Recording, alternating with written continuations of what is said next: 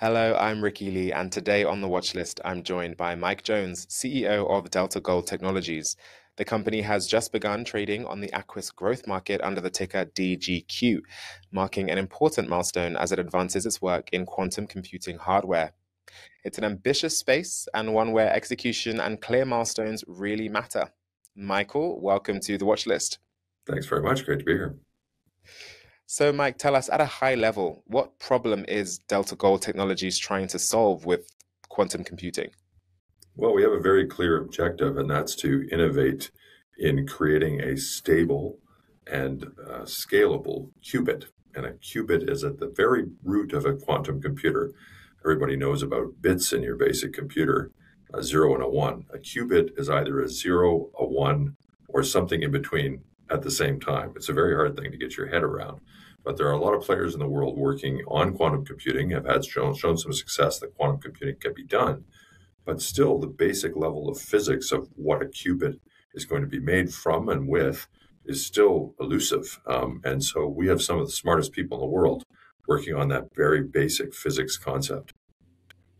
Amazing. So looking ahead then, 12 to 18 months, what are some of the key measurable milestones that you've set for delivering a proof of concept device?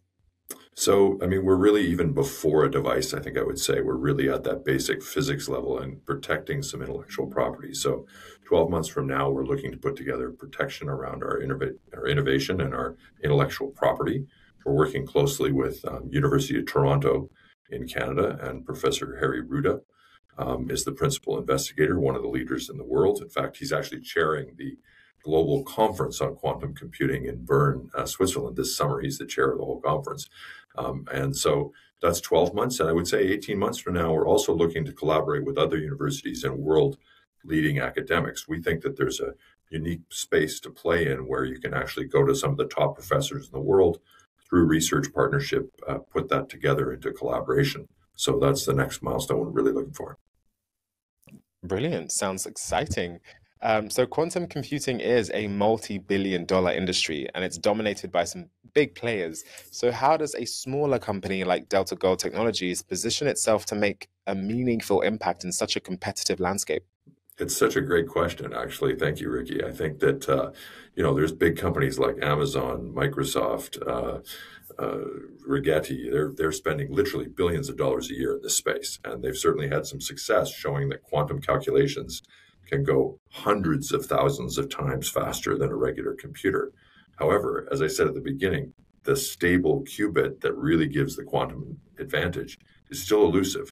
So we have a place to play in this space where creating a stable, scalable qubit or an innovation even towards that could be enormously interesting to the bigger players. And we look at either partnerships or licensing as we go forward with our technology. Brilliant. Well, thank you so much for your time today, Mike. Oh, my pleasure. Thanks for the questions. So once again, that was Mike Jones, CEO of Delta Gold Technologies. For more on the company's listing and quantum technology roadmap, visit deltagoldtech.com.